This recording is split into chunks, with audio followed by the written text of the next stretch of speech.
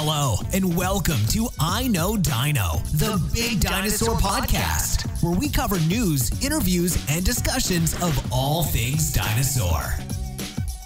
Hello and welcome to I Know Dino. I'm Garrett. And I'm Sabrina.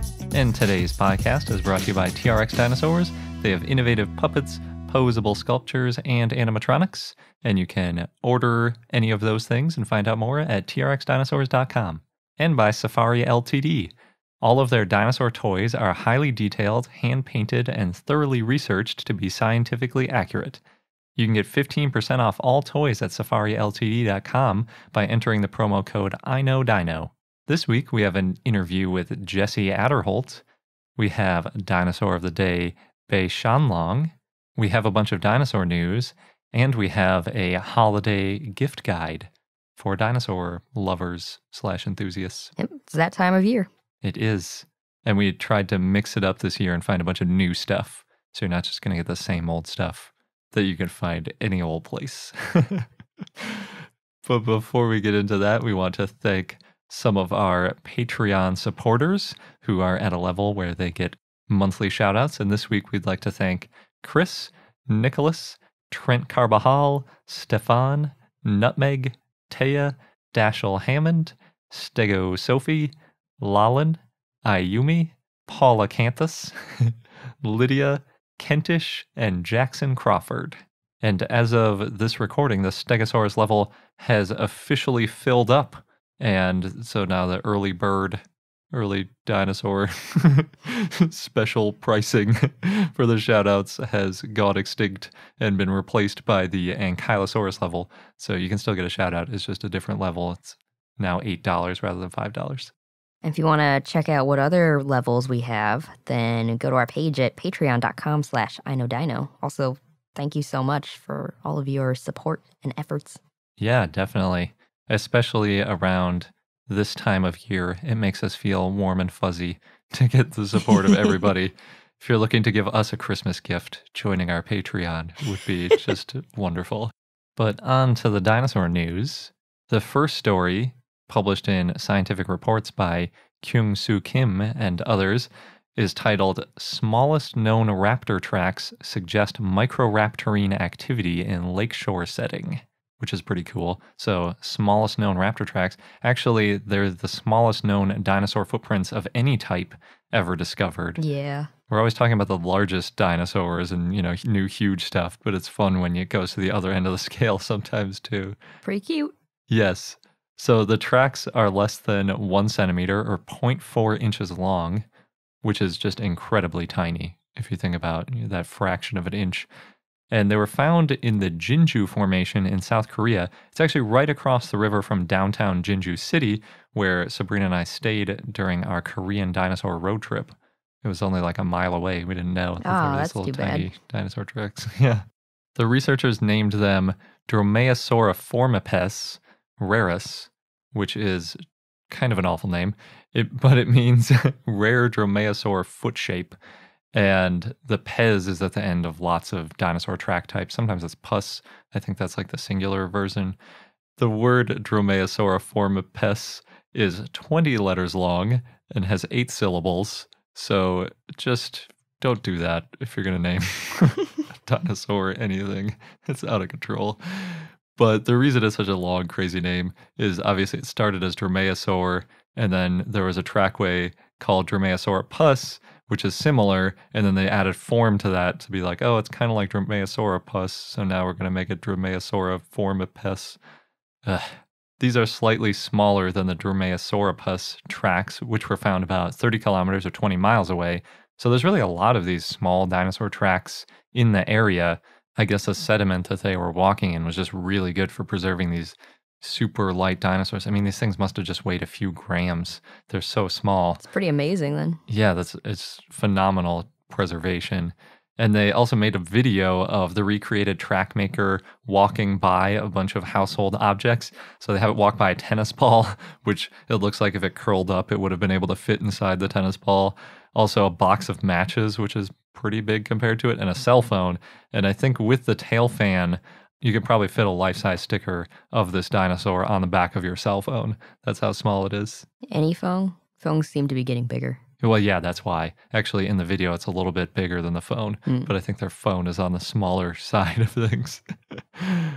Not surprisingly, with the tracks being so small, they think that the tracks might have been made by very young juveniles, basically hatchlings, like fresh out of an egg walking along. Oh. And unlike most of the times when we find a baby dinosaur, it might not have died at a very young age. Because usually we find these fossils of like baby dinosaurs. You're like, oh, it's so cute. And then you're like, oh, but it died and it got fossilized. But it's just a trackway. So who knows? It might have lived a long, healthy life. And grown a little bit bigger. Yeah. Well, it could have grown quite a bit bigger. They're about the right size for a juvenile microraptor. And it would make sense if they were a microraptor because these tracks were made along a lake shore. And we have some evidence that Microraptor ate fish. So it could have been kind of walking along the surf, hunting for fish, or maybe looking for scraps of fish that were left behind or something. But ultimately, I think Microraptor got maybe 20 times as big or something. They got much larger than this little guy was. So even if it was a Microraptor, which we always think of as a small dinosaur, it would have had to have been a hatchling to be even that small of a dromaeosaur. They actually found 2 different sets of tracks of Dromaeosauriformipus, and they have very different spacing, the 2 different sets of tracks. There's one that's closer together, and that probably means that the dinosaur was walking pretty slowly, probably about 2 kilometers an hour or 1.3 miles an hour. Very slow. I mean, I guess for something that small, though, it's still moving its legs pretty quickly. And then the second set of tracks are about twice as far apart, and they estimate that it was going 38 kilometers an hour or 23 miles an hour. Wow. That's very fast. They said that it was likely attacking something, which I thought was kind of fun. I'm kind of imagining You it only like, think it's fun because it's small and cute. yeah, that's true. Well, I'm imagining it too, like running into the surf to like snatch a, little fish or something, Okay. not chasing after me. I was thinking, like, sometimes on some beaches you see the plovers, those tiny birds, and they can run really fast. They can. You can't catch them. And these are 23 miles an hour is almost as fast as an Olympic sprinter doing like a 100-meter dash. So it's a very fast little bird, especially for being just a couple inches tall. It's pretty amazing. They also say that it's, quote, within the range of estimates for other dinosaurs and is consistent with the maximum running speed estimates for a dinosaur such as an adult velociraptor. Wow. Which definitely would not be as cute and fun to watch run quickly. You'd try to find a place to hide. Yeah. Yeah, even though they're not as big as the ones in Jurassic Park, something the size of like a small dog with sharp claws and sharp teeth sprinting at you would be terrifying. Get away. Yeah. And you can't climb a tree because they might just come up right after you. The authors also had a good statement where they said, such occurrences strongly suggest that small tracks attributed to juveniles or very small tetrapod species are more common than previously supposed, especially where suitable preservation conditions prevailed, end quote. Basically meaning the reason that they named the ichno species Rarus is because they expect these to be rare, not rare in that there weren't any baby dinosaurs around, but rare in that it's hard to get the right preservational environment to find these tracks 60 to 100 million years later. And we talk about that kind of thing all the time where it's preservation bias. Not all dinosaurs were huge, but the small ones just don't really fossilize as well. Or we might even just overlook the tracks. The picture that they show of these tracks are so tiny. They have the standard scale bar next to it, and it's like you could practically cover the whole set of tracks with one little scale bar. So, yeah, it would be very easy to miss these if you were just walking around.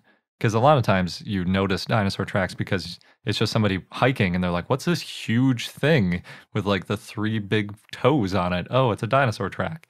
But these things are so small and so faint that it would be very easy to just overlook them, especially if you're not a paleontologist and you're just walking around.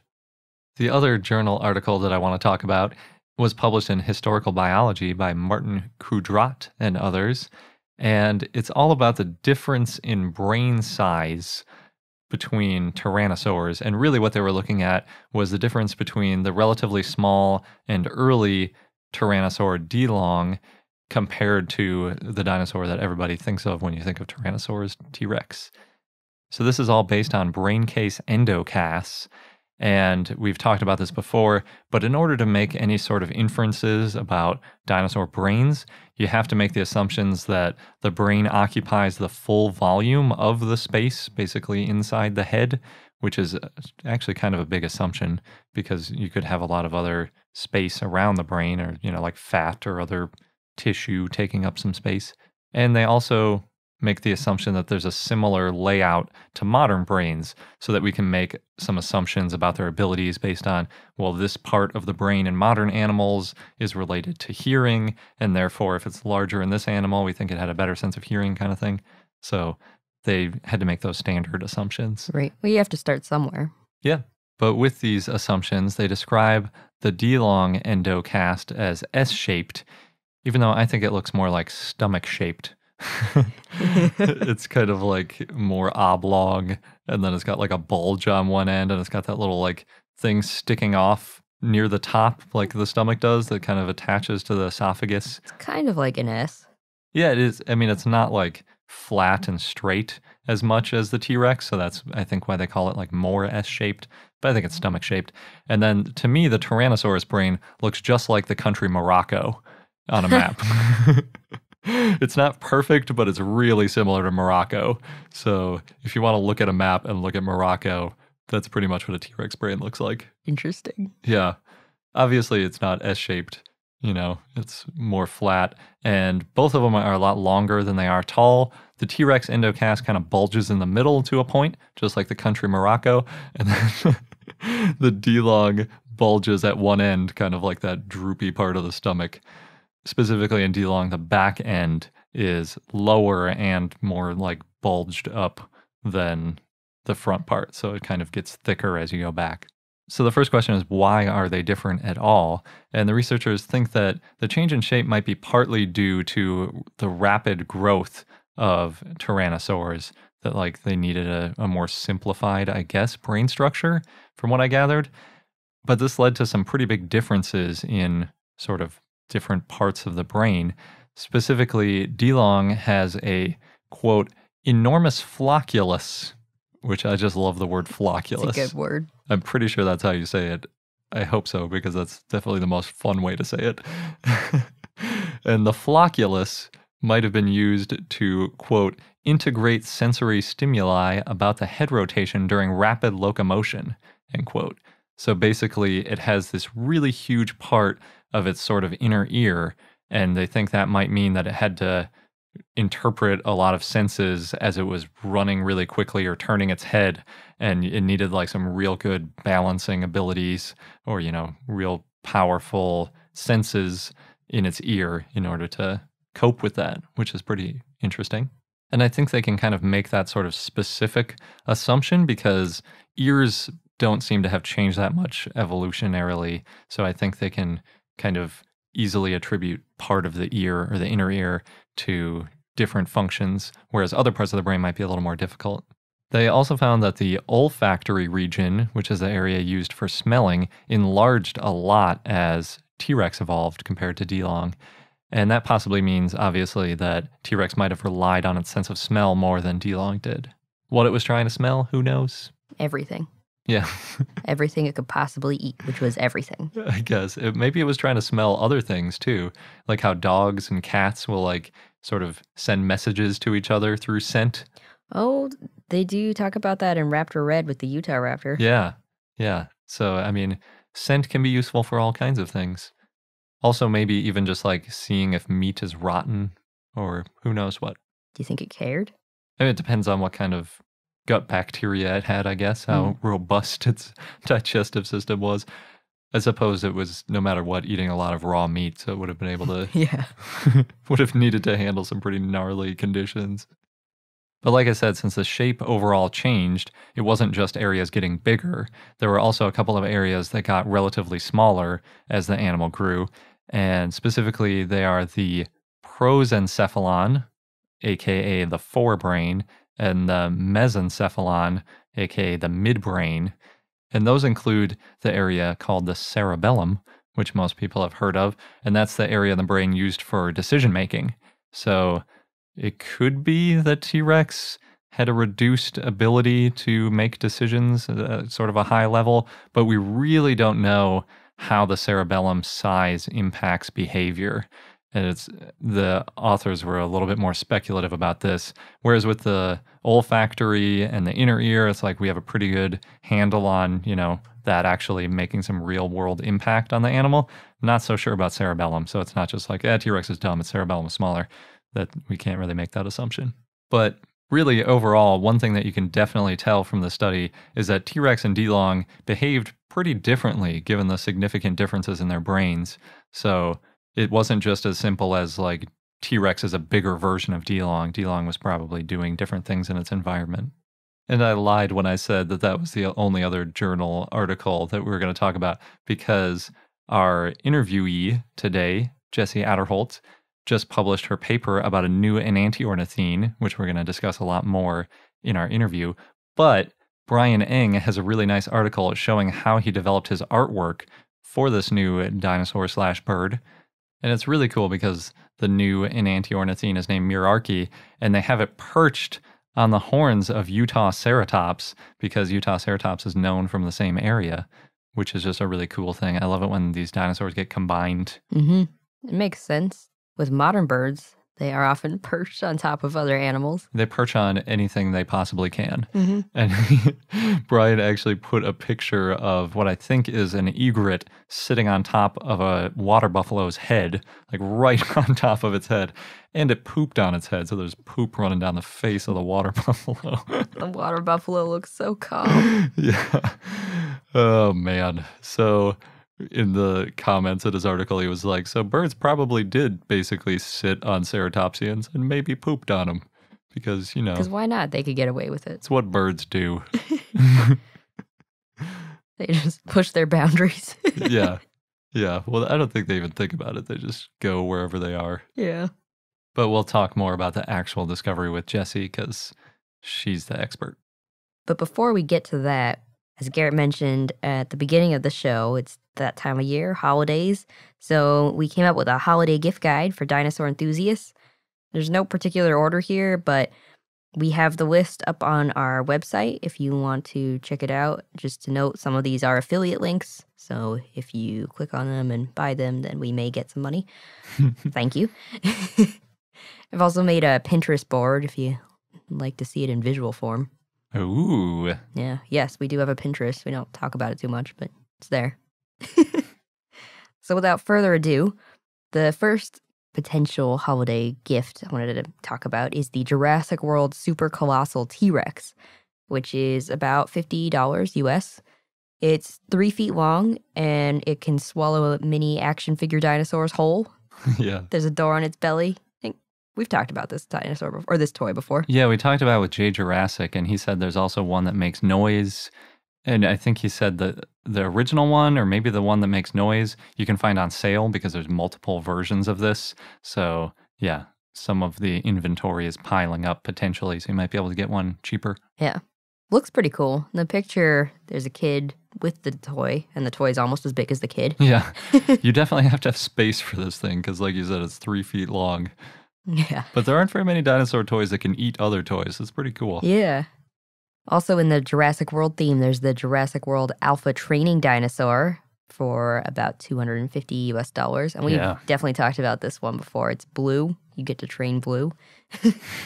It's interactive. It's also a good size. It's about 1 foot tall and 2 feet long. You do have to charge the toy up before playing. Makes sense. Yeah, it does. And you can see Blue's mood, which changes as you play. You're also supposed to reward and influence Blue's actions. So there's 4 modes. There's the guard mode, where she's basically your guard dinosaur. She can react to commands. But if she's just started training, she's more hostile. Interesting. Good to know. In training mode, you can make her like your pet, reward her with treats and petting, train her to look around. Then in total control mode, you use the joystick to control her facial reactions. So it's like puppet mode, kind of. Yeah, basically. And then there's prowl mode, where you can send her on the prowl, and she works best on flat surfaces. I think she's got wheels or something on her feet. Oh, weird. Yeah. But it is expensive, but it sounds like a lot of fun, and the reviews have been positive. Yeah, that's very expensive. When that one came out, I looked up that old dinosaur that's remote controlled. It's like white, and it sort of looks like a T-Rex dragon type thing, and it sort of like hobbles back and forth on its two legs. You can get those pretty cheap now. I think they're like $30, but I don't think anyone sells them new anymore. I don't know if they still make them. Yeah, I haven't seen anything on that. It's not really a dinosaur. It's like kind of a dinosaur. In the game world, you've got Red Dead Redemption 2, which I realize it's not necessarily a dinosaur game. But maybe you saw this. We posted it on Facebook and our social media. There's a number of sites in the game where you can dig up dinosaur bones. Apparently there's 30 in the game. So yeah, well, I think it's kind of like dragon teeth style. Right, because it's set at the end of the Wild West, 1899 in the U.S. Yeah, that's like right. That's good Bone Wars timing. A little bit on the tail end of Bone Wars, but still. But still, yeah, there's a lot of good dinosaurs out in the Wild West, so I really want to play that game. I just don't have an Xbox. In the game, it ranges in price, but it's about $60 for the standard edition. Standard edition, it's one of those. There's also Parkasaurus, the game, which is a really cute game. We've talked about this one too. It's a dinosaur park management game. And you can have your dinosaurs wear cute little hats. It's really colorful. So it's early access on Steam right now, and that's about $20. So is it like a park builder? But with hats? With hats, I know. They're wearing beanies in some of the pictures. Oh my god. That's crazy. Yeah. I guess there's also Jurassic World Evolution, which is like a Jurassic Park style park builder. That's pretty fun. We've talked about that one before. Oh yeah.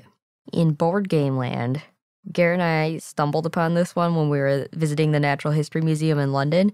It's called Cluedo, and it's the Clue mystery board game, you know, the one where you're solving the murder mystery, but it's with a dinosaur twist. So in the game, someone tried to steal Sophie the Stegosaurus, the one in the museum. They failed, but the head and the tail are missing and it's somewhere in the museum. So you play as one of the 6 suspects. You have to figure out who stole the fossils, where they hid them, and how they got into the museum, which sounds great. So we have ordered our own. We'll be getting it in the next couple of weeks. It costs £30, British pounds, plus shipping, which varies depending on which country you're coming from, but I think it might be worth it. I also really like the game Clue. We also like the book She Found Fossils, which is about $15 US, and it was this successful book kickstarted by Maria Eugenia Leon Gold, Abigail Rosemary West, and Amy Gardinier. And it's this picture book about women in paleontology that's available in Spanish and English. And we saw there are a number of copies floating around at SVP. Yeah, they definitely auctioned off at least a couple of them. One of them signed by almost everybody who was in the book. That was pretty cool. Yeah, it's almost like a yearbook of famous female paleontologists, which is pretty neat.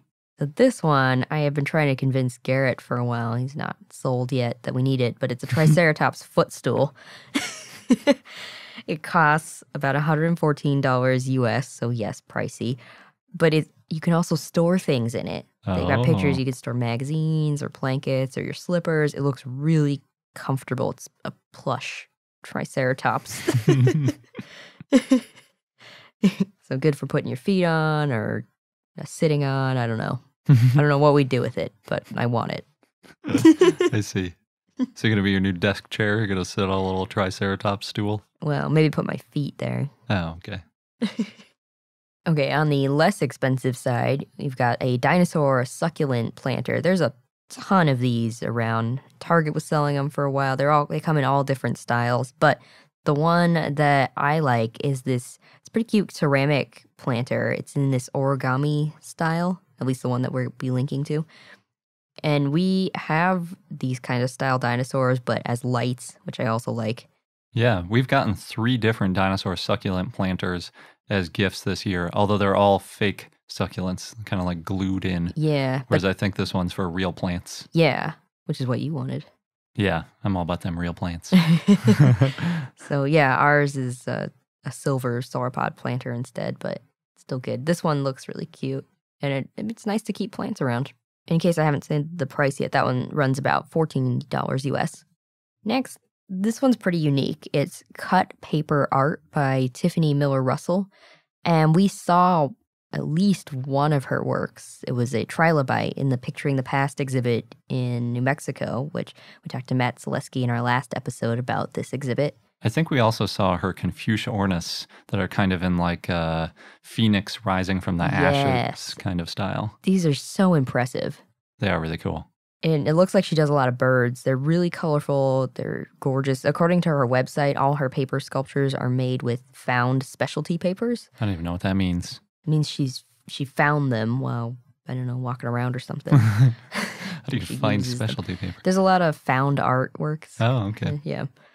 So most of her pieces are prints. You can buy originals as well. So depending on what you're looking for, the prices could vary greatly. Yeah, I think the cheapest thing is maybe about $5 for a small print, which is, basically like a really high quality picture of the cut paper. Or you can buy like an original large cut paper piece for like $2,000. Yeah. So. And I could have stared at her works all day. It is really cool. Yeah. And just thinking about the technique and what do you even need to do to make something like that? I have no idea. It's pretty unique. And then we are also recommending dinosaur mugs because mugs are great. So we found specifically these ones that they cost about $25 US. They're 3D dinosaur porcelain mugs, which we actually found them walking around in Taiwan. Yeah, we saw them a bunch of places. Yeah. They were like all over the place. Not just dinosaurs, though. They have like monkeys and all sorts of animals. And then they have part of the body of the animal kind of sticking out. Thing you hold as the handle. So in the dinosaur case, there's a sauropod and it's its neck that turns around and that's the handle. Or some of these are a little awkward to hold, like the one for Tyrannosaur. It's just its head sticking out. Yeah, a lot of the theropod ones, it's like they don't really loop back down. It's just like the upper end, like almost like a broken handle. Right. Same with the Stegosaurus head, but they look so cool. Yeah. So I looked online and apparently you can order them from DH Gate, which I've never ordered from before, but they look the same as the ones we picked up. Nice. Yeah. So, and then the bodies are painted onto the mug. And so from what I saw at DH Gate, they have the Stegosaurus, Tyrannosaurus, Apatosaurus, but there might be others. And then we also have a late addition to our list. Actually, Steve sent it to us just before we started recording, which is a Wikipedia dinosaur mug. And on their description, they say, there are over 11,000 known species of dinosaurs, and many can be found on Wikipedia.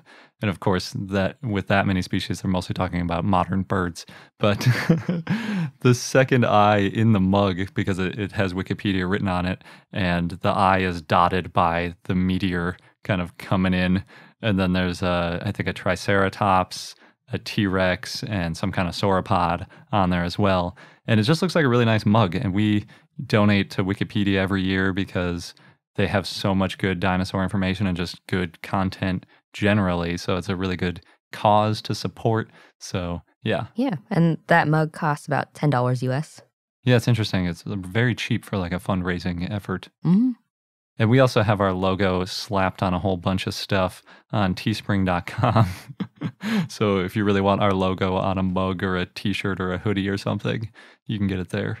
And then we have a few honorable mentions for our gift guide. We really believe in these products and like these products, but they've also been sponsors of our show, so felt like we should put them in a slightly different section.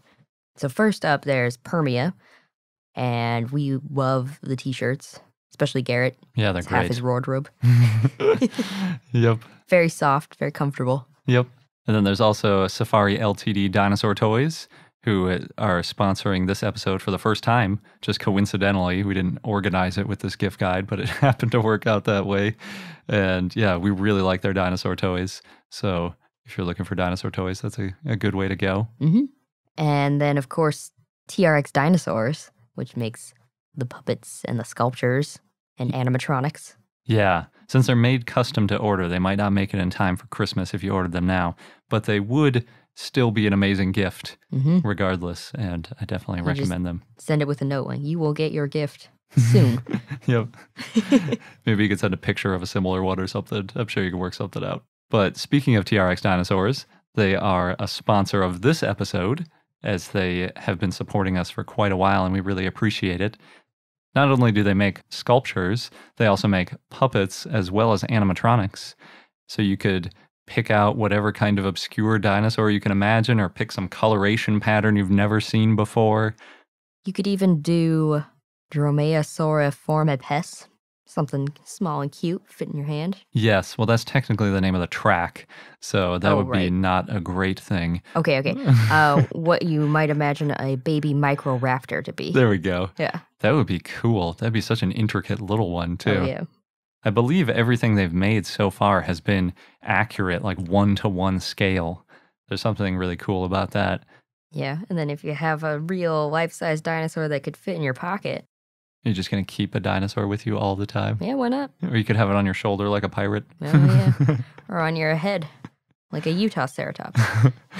I was thinking like the character in the Labyrinth that had like the bird hat. Oh, yeah. There we go.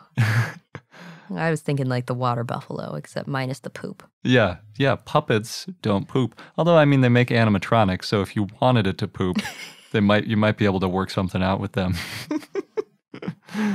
Because why not? So if you're interested in getting any dinosaur that you can possibly imagine, then head over to trxdinosaurs.com and fill out their order form. And if you'd like to follow the progress of their current orders and some of the stuff they're working on, then make sure you follow them on Instagram at trxdinosaurs. And now for our interview with Dr. Jessie Adderholt. So we're joined this week by Dr. Jessie Adderholt, and we first met her at the ALF Museum / Web Schools, but she's now an assistant professor at the Western University of Health Sciences, and she's also the lead author of the new paper, The Most Complete Enantiornithine from North America and a Phylogenetic Analysis of the Avisauridae. So could you tell us a little bit about your new discovery? Well, I can't quite take credit for I'm not sure I would call it my discovery. I definitely did not find the fossil. My co-author, Howard Hutchison, found it. Howard has been a paleontologist with the University of California Museum of Paleontology for quite some time, and he was doing field work in the Kaiparowits Formation in Utah, so rocks about 75 million years old, back in the 90s, and he found this fossil in 1992. And for various reasons, it did not get described and published for several decades. And when I was a graduate student, I knew of the existence of this fossil, and I asked Howard's permission to work on it with him. And he said yes. So my colleague Jingmei O'Connor is also one of our co-authors. She is kind of the world expert on enantiornithines. So Jingmei and I did a detailed analysis of the skeletal anatomy of the bird, and we discovered some cool things about enantiornithines late in their evolution, like they had evolved adaptations for flight similar to what we see in modern birds, but separately from modern birds, kind of as an example of convergent evolution. Cool. And yeah, I think we talked to Jingmei like 3 or 4 episodes ago now. Right. Perfect. At SVP, yeah. Yeah. Yeah, she definitely knows her stuff. Yeah, she's amazing. And then you made this really nice map in your article that kind of shows where other enantiornithine fossils have been found around North America, but they're all less than 10% complete, except for the one that you described. Why do you think they're like so incomplete in the US compared to China, where they're like always like these perfect, like full body representations? I think it's a combination of 2 factors. One is the preservational environment. In China, those fossils that you see where it's the whole skeleton or most of the skeleton and it's beautifully preserved and it's squished between 2 slabs and you get soft tissue preservation, usually the preservational environment there was the bottom of a really deep, quiet lake where there wasn't a lot to disturb the dead animal. It got buried pretty quickly. It's buried in very fine sediment, so you get a lot of details and you get the whole thing. A lot of the fossils from North America are found in what we call fluvial or deltaic deposits. So these birds died and then we're ended up either in or near a river, the floodplain of a river, or where the river ends in a delta.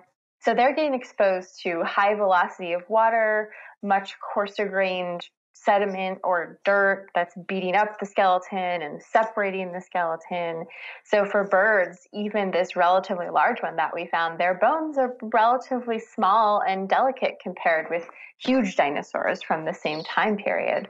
So that's certainly one factor at play. And I think collection bias to a certain degree. Also, a lot of people doing field work in these sediments from this age are looking for big dinosaurs, and paleontologists do a great job. A lot of places will collect sediment to look for microfossils and to use for screen washing and finding smaller fossils, but that doesn't happen all the time. So if you're out looking for a big Triceratops and it's not really on your radar to look for a small bird, that would explain the rarity. Perhaps not why they're incomplete, but at least the rarity. I think incompleteness is because more of the preservational differences in preservational environment. Gotcha. So what first clued you in that it was an enantiornithine, since you didn't get like any teeth or part of the skull to go with it? But this is, again, not something that I can take credit for. It was known. It's been known a long time that it was an enantiornithine. And this is because some of its bones show really classic enantiornithine morphologies. So, for example, the tarsometatarsus, which is the main foot bone, it's composed of several bones that are fused together. So the long bones of the foot that get stuck together, and some of the small bones of the ankle also fuse. And in modern birds, all of those bones fuse up so much that you can't even tell almost that they used to be separate bones. But in enantiornithines, they remain fused only at their proximal end and unfused for the rest of their lengths, which was actually especially interesting for this bird because it was a later evolving enantiornithine, and there had been hypotheses that perhaps these bones formed of multiple bones, or what we call compound elements, became increasingly fused through enantiornithine evolution. So one interesting story that the new bird tells is that doesn't seem to have been happening. They weren't becoming increasingly fused. So the tarsometatarsus was one really important bone that clued us in. We have a really gorgeous, complete three-dimensional femur, and the femur has this odd little shelf on one end near what attaches to the hip that's called a posterior trochanter. That's something that only enantiornithines have, not modern birds. So there were actually a lot of clues in the postcranial skeleton to let us know it was an enantiornithine. Cool. Great. And this was pretty large, right? I think a lot of the articles have been saying it was about the size of a turkey vulture or great horned owl. Yes, that's correct. Somewhere in that range, absolutely. So most of the enantiornithines from the early Cretaceous were smaller in body size, maybe something more like a lot of them were quite small, like a songbird, kind of like a house finch or a chickadee, and possibly about to the size of a crow on the larger size range. But by the late Cretaceous, enantiornithines had evolved much larger body sizes, and this animal is certainly among the larger ones. That's cool. And it was also a really strong flyer, right? Yes, yeah. The skeleton tells a really neat story of, to a certain degree, convergent evolution with adaptations that we see in modern birds. Early Cretaceous enantiornithines have a relatively low keel on their sternum or breastbone. We know they could fly. They were capable of active flight. But Mirarce, the new enantiornithine, appears to have had a deeper keel relative to those early enantiornithines, which indicates bigger flight muscles. It also has a furcula or wishbone that is V-shaped instead of U-shaped. U-shaped is what we see in early enantiornithines. V-shaped is like what we see in modern birds. This is also better for more active advanced flight. And the most exciting feature is that on the ulna, which is one of the forearm bones, we see weird, large rugose or rough patches.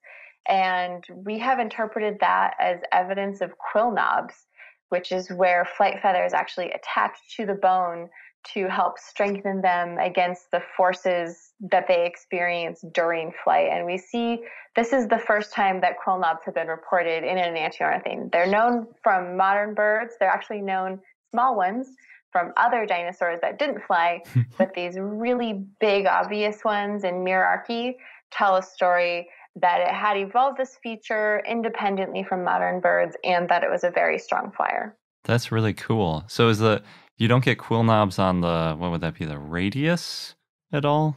No, that is correct. Just on the ulna. Are there just like larger feathers on the ulna? Is that what does it? It has to do with the orientation of the two bones relative to each other. So the ulna is the one that is more lateral or out to the side, and that is where the direction the feathers are pointing. Oh, okay. So do you get them on like the humerus, or did you find the humerus?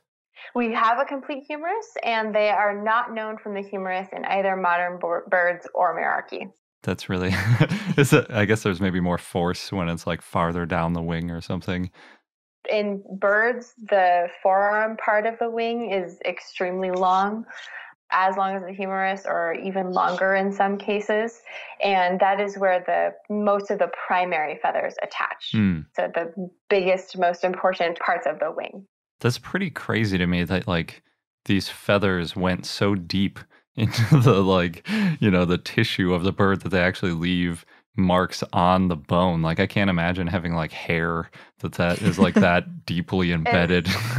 It's pretty incredible. And actually they do attach to the bone of some of their fingers as well. Oh, wow. So if you ever get the chance to dissect a bird, which I highly recommend, it's fun and fascinating and beautiful. And if you're trying to skin the wing, it's so hard because you have to use all of your strength to pull the feathers out of the bone. They're that deeply embedded. Wow. And if you're being a good anatomist and you're trying to retain all of the little bones on the wing, you have to be extra careful because it's easy to actually just pull off some of those bones, some of the phalanges with the feathers because they're that strongly attached, especially the one that's attached to the thumb bone of birds, which forms a structure called the alula. Wow. That's crazy. So, you mentioned that the name of the dinosaur is Mirarce. I was waiting for you to say it to make sure that I was going to say it correctly. Yes. Could you tell us how you came up with the name for the dinosaur? It's named Mirarce Eatoni. Eatoni was the easy part. It is named in honor of Dr. Jeffrey Eaton for his own research, important research on fossils from the Kuiperowitz Formation.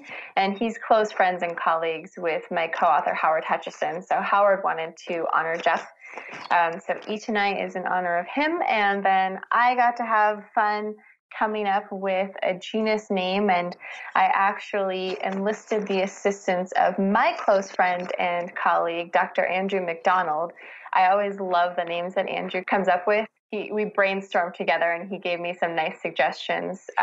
So Mir is part of Mira, which is Latin for wonderful, because the preservational quality is so exquisite. We have three-dimensional preservation. They're not smashed flat like lots of other bird fossils. And we just have all kinds of details of places for muscle scars and tendinal attachments. And then Arche was actually the name of the flying messenger of the Titans in Greek mythology. So we were naming this after a strong flyer because we know the bird was a strong flyer. Nice. Cool. That's a really good name. Thank you.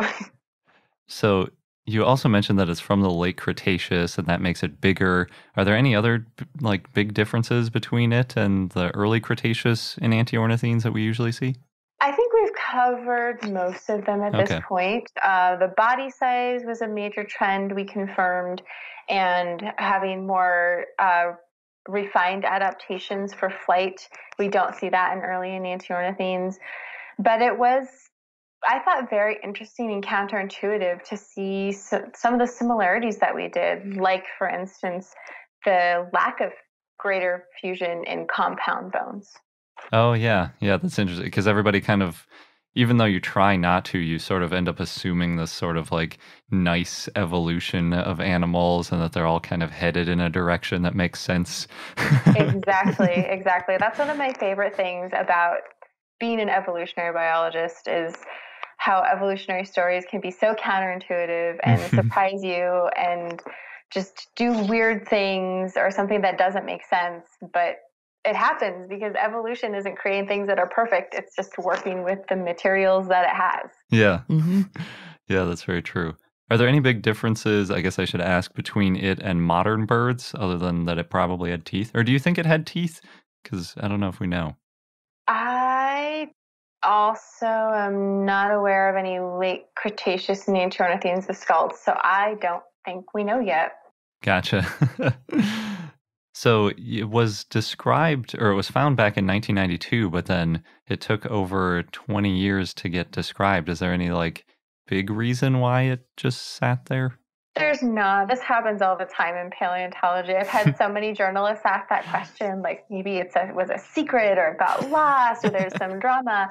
And really the answer to the question is that paleontologists get excited and there are too many fossils relative to paleontologists. And we all have 10 different projects we're working on at any given time. And some projects just end up taking a back seat. And this one just somehow didn't end up being a major priority for anyone. Gotcha. Which is totally understandable. Yeah. It happens to all of us. Yeah, I hear all the time about how also a lot of paleontologists like going out in the field, and it's easier to get grant money and stuff to go out in the field and find new stuff. But then you end up collecting all these things and they just kind of sit on a shelf. Yeah. Exactly. We need a lot of people to study what's actually in the museums. Not that it's bad to go out and find new ones, that's critical too, but there's so much that's already in the museums that's not studied yet. 1992 isn't even that long ago. There's some that are 70, 80 years, right? Yeah, that's true. Yeah, there are some that sit in collections and are legitimately forgotten about for decades. Yeah. So this specimen, I have to ask this because we live pretty close to the University of California Museum of Paleontology. So I assume that it's there. Is it going to be on public display? Do you know? It is in there, in the museum, in the collections. The UCMP, as you guys probably know, is not the type of museum that has a huge collection or a huge exhibit area. The vast majority of their specimens are kept in the back in the collections. Mm-hmm. I don't know if there are any plans to put it on display. If there are, I haven't heard about it yet. I do know, however, that the new home of the specimen will be in a special room inside of the collections that's called the type room. And it's for all the type species that the UCMP is in charge of. So a type species is the original fossil that a new genus or species is named after. So it's going to get a new special permanent home in the type room and perhaps be put on display at some point. I don't know. Yeah, that'd be nice. Yeah. That would be cool. Or at least you can see it on Cal Day. Yeah. Yeah, I should write to them and make the suggestion that somebody get it out for that. Yeah, that'd be cool. So I want to change gears a little bit from this dinosaur because your bio on your website says that you have a personal collection of skeleton skulls and plastinated specimens. I do. So when did you first start collecting these things? I was 11, actually. When, like almost every paleontologist I know, I was a kid who loved dinosaurs. And when I was 7, I decided I wanted to be a paleontologist. And I had a very wonderful childhood. I was so lucky. My parents raised me traveling all over the Western United States to different state parks and national monuments and camping and appreciating nature. And I saw so many amazing fossil sites. And one that we went to is called Anza Desert State Park. It's located in southeastern California. And it turned out they had they have it still, a volunteer paleontology program. So I actually joined with my mother when I was 9 years old. And I volunteered till I graduated high school when I was 18 years old. And through Anza I was studying fossils, but I learned about the value of studying the anatomy of modern animals. And I still loved paleontology, but I became interested in collecting modern bones and learning how to skeletonize dead things. So the next thing you know, my family is picking up roadkill for me on the side of the road, buying me my own freezer for dead things, helping me start a domestic colony, which is flesh-eating beetles. So it was great. That's amazing. That is really great. So it sounds like you prepare all of these yourself, or at least most of them, if you have a colony of flesh-eating beetles. My colony is dead, sadly. They have been for a few years now. And I'm not sure I could, in all fairness, make the claim I've prepared most myself. Many I have prepared myself. But also, again, my friends and family know what I like. So I receive skulls as gifts for my birthday and Christmas on a semi-regular basis. But I will say that a few years ago, I decided to expand my skill set beyond just skeletonization, and I took a workshop on plastination, which is the same method of preservation that's used for the Bodies and Body Worlds exhibits. Oh. And since that time, I have been on the side plastinating my own specimens, not humans, of course, but plastinating the things that I have in my freezer. So everything that I have in my collection that's plastinated, I did do myself. Cool. Wow. And so I don't really know that much about the body exhibit. What is plastinating? Plastinating is a way of essentially replacing the water and the fluid inside of cells of tissue with a liquid plastic, and then you cure it so you can preserve any soft tissue virtually for indefinitely. You Wow. basically turn it into plastic, kind of, but it still is the real structure and the real tissue at the same time. And it's great.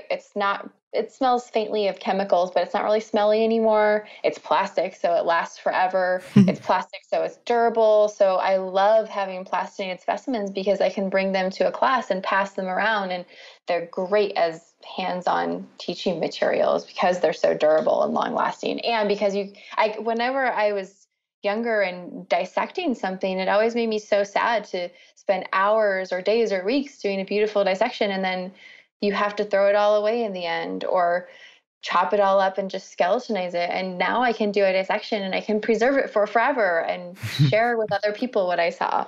I guess that makes sense why you don't have the flesh-eating beetles anymore then. Well, honestly, that's just because they're surprisingly difficult to maintain. They require a amount of attention, which I just haven't been able to give to them. I would love to have a colony right now. So I'm really fascinated by this plastinating thing now. Did I assume you like remove the skin and like the hair or feathers or whatever, and then you are just left with like the muscles? Is that kind of the goal? That's what's so cool about it. You can do whatever you want. So my Instagram account, I promise I'm not trying to do self-advertising here, but go if you ahead. want That's totally pictures fine. of my stuff, check out @the_lady_anatomica. Part of the reason I love it is because I see it as an intersection between art and science, and I love the ability to be creative.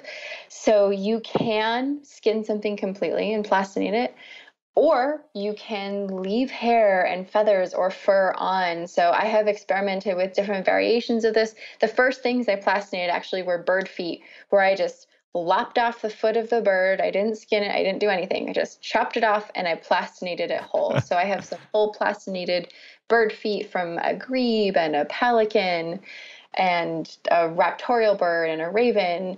And then I have one where I had a snake, a gopher snake. I skinned half of it and I colored the muscles, and on the underside you can see the internal organs, and the other half of it is still skinned. Oh, wow. Wow. So it's whatever the plastinator makes of it. That's so cool. I could see how you got into that since you're so into anatomy. It's so much fun. I love it. Is this like a new thing? Plastination's been around for quite a while, and it's in use semi-regularly at various medical and veterinary schools. The inventor of the method is based in Germany, and he has several massive museums of plastination in Germany. The method has been around for a while. It's just a little complicated. It requires some semi-specialty equipment and chemicals. And depending on what you want to plastinate, it can require large amounts of acetone, which is flammable. So it's considered somewhat dangerous depending on how much acetone you use. So I think all of those factors are deterrents. Okay. So is that how you get the water out of it, using the acetone? Exactly. That's the second step in the process. The first step is to do a dissection. The second step is you have to leave it in acetone for anywhere from, I would say, a month to several months, depending on the size of the specimen, so that it's completely dehydrated and that acetone has replaced all of the water, all of the fluid that's in the cells. And then what do you add to make it plastinate?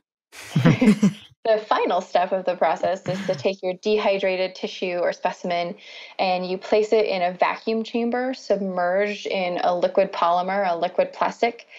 And over the course of several weeks, you gradually lower the pressure inside of the vacuum chamber. And what you're aiming to do ultimately is get the acetone to boil, not in this case by exposing it to heat, of course, but rather by messing with the pressure. So you lower the pressure till it makes the acetone boil. And when it boils off, it creates a vacuum inside of the cells. And then the liquid plastic gets sucked in to the vacuum. Gotcha. Oh, that's so fascinating. Yeah, it's really cool. It actually reminds me a little bit. We were just in Oxford, and one of our listeners, Professor Chris, showed us this exhibit, and in it was a shrunken head. And he was saying, like, well, they don't use heat because if you use heat, then it like destroys the hair. So they just kind of dry it out. It's kind of like a very early rudimentary version of plasticizing, I guess. I did have a similar thought. Yeah. So do you have like a cabinet that has all of these specimens in it, or are they just like all over your house, or where do you keep all this stuff? For the first time in my adult life, I finally just got space for everything. I managed to get my own office at Western University where I work, and now I have 3 massive bookshelves that are dedicated to the collection. And I am currently in the process of having fun setting things up, kind of basically setting up my own mini museum in my office. It's the best thing ever. That's really cool. Okay, I think I'm out of questions about plasticizing. But thank you for explaining it. That's really cool. No problem. So what are you are you working on anything now? Anything dinosaur related in particular? Like every paleontologist, I have a million projects I'm working on right now, of course, all vying for my attention. What my priority is right now actually is a research paper on histology of Mirarce. So when I was in graduate school and studying the specimen, even though the specimen wasn't part of my dissertation, I collected histological samples, so little pieces of bone that get cut up, and then you make really thin slices that are thin enough for light to pass through, and you can look at them under the microscope, and information in the cells of the bone tells you about how quickly the animal was growing at different periods of its life, potentially how old it was when it died. If you get lucky, maybe you find a female that was at a certain stage of the reproductive cycle, and you can see that she was in an egg-laying stage. So the bone tissue tells you so much. And now that Mirarce has been published in terms of the anatomical description, I am working on a subsequent study on what the information is that we get from the bone histology. So that's my top priority right now. Nice. Cool. And then you already mentioned your Instagram. Is there anywhere else people can go to follow your work or what you're up to? I have a website, which is literally my name.com, jessieadderholt.com. And I have a research blog there where I post about my recent research and also have links to all of my papers because I think that they should be shared with anyone and everyone who wants them. Nice. Awesome. We agree. Cool. Well, thank you so much for joining us. It was wonderful hearing about your new dinosaur and all the plasticizing. Thank you. It has been a pleasure. Thanks again, Jessie, for taking the time to talk to us. I think Garrett might pick up a new hobby now. I don't know. I don't know if I have the stomach for it. I know I don't. And real quick, I just want to correct. I think I said plasticized about a dozen times when I should have said plastinated, because plasticizing is like a specific thing you do, chemical process for making things more flexible, blah, blah, blah. Plastination is what Jessie does, where it's like that crazy preservation thing that is just amazing. So, yeah, don't get confused like I did. And before we get into our dinosaur of the day, we want to pause for a word from our new sponsor, Safari Ltd. We first discovered these dinosaur toys during the planning for our wedding, actually. We were deciding what to make for centerpieces, and we thought, like, what if we made little dinosaur dioramas? And we looked all over the place at different dinosaur toys and things, and we settled on Safari's collection because they had a huge variety of dinosaurs. We needed like 17 of them for all the tables. Yeah, and they looked amazing, and I love the colors. Yeah, and we wanted like kind of interesting dinosaurs, not just dinosaurs that everybody's heard of, and also To make it just so easy for our guests to find their tables. yeah. Originally, we were planning on not even having numbers and just writing the name of the dinosaur, like, you know, you're at the Carnotaurus table. And then everyone would be like, what is the Carnotaurus? And then we imagined everyone going around to try to figure out which dinosaur that was. But then we realized that was kind of mean, so we added numbers to go with the dinosaurs. Yeah. But whatever the table was named, that was the toy we got for the centerpiece. Yep. And it was really great because their dinosaur toys are all highly detailed, hand-painted, and thoroughly researched, so they're very scientifically accurate, which was another thing we really wanted for our centerpieces. I don't know why this was so important to us, but it was. And it turned out great. It did, and we actually let the kids at the wedding like take the dinosaur toys home with them, so they were running all over, like kind of fighting over them. Yep. But we kept the ones that were at our table because we wanted to keep a couple of them. You can probably guess which two were at our table. Yes, but we were off for our honeymoon, so we didn't want to take a whole suitcase of dinosaur toys with us. We've since got more.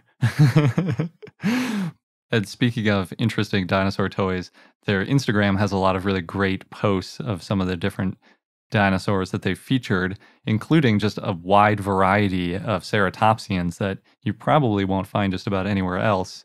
They've got a Styracosaurus, Triceratops, Regaloceratops. Wow. A very new and cool-looking one. Pachyrhinosaurus, Nasutoceratops, Einiosaurus, and Diabloceratops. I love the horns on Diabloceratops. And Vagaceratops. So really, they cut deep on their dinosaurs. The frills are very detailed. Yeah. So if you're interested in buying any of these, you can get 15% off all the toys on safariltd.com by entering the promo code IKnowDino, and then you can also follow them on Facebook, Instagram, Twitter, and Pinterest. And now for our dinosaur of the day, Beishanlong, which was a request from Barbarian Luke. So thanks. It was a large ornithomimosaurian theropod that lived in the early Cretaceous in what is now the Gansu province in China.